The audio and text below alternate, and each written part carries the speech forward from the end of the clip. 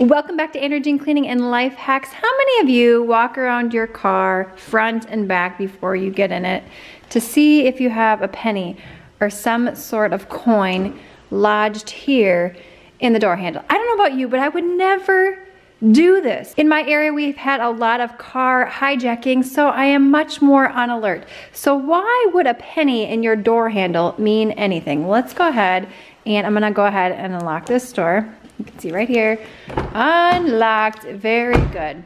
Now let's say you are on the other side, right over there, and there was a penny in your door handle. Again, this is gonna vary from vehicle to vehicle. Let's say it's lodged in right about there. Now, I'm gonna go ahead and lock my door. You see the lock button? Okay, we locked it. But what happens when you have something lodged in your door handle like this? It didn't lock, did it?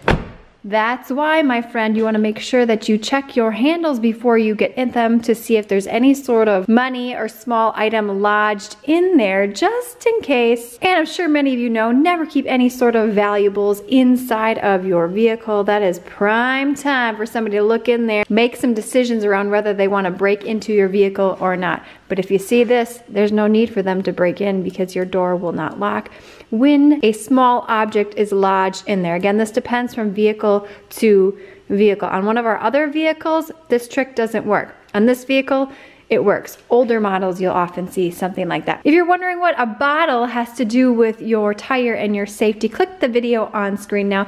Give this video a thumbs up, and I will see you, my friend, in the next one.